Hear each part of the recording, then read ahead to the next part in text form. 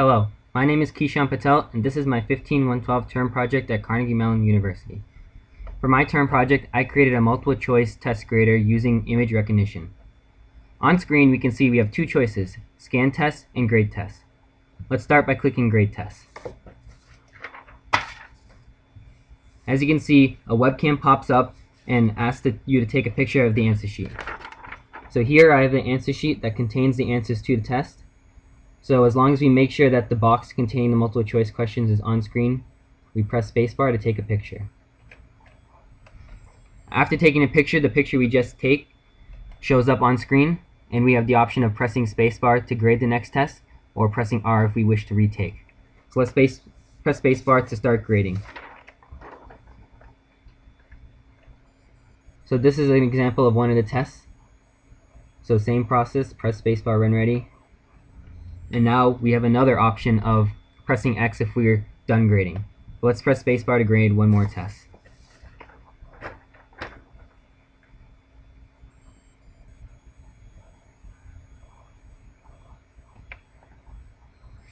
As you can see, this test, the border was cut off a little bit, so it's best if we retake the picture by pressing R.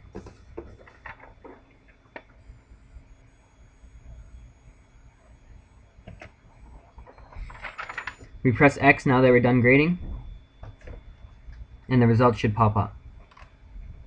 Up top you can see the results in the form of fraction and percent form.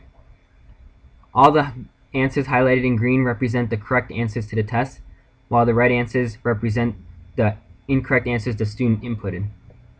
On the right, we can also see for each question if it was marked incorrect or if the student actually omitted it. And we can see a final grade represented right here. And this was the result for the second test. So now let's look at scan test.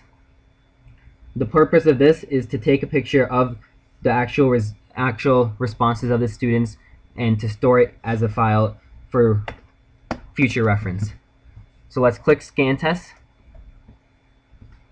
And the difference here is now that we take a picture of the entire page instead of just the box.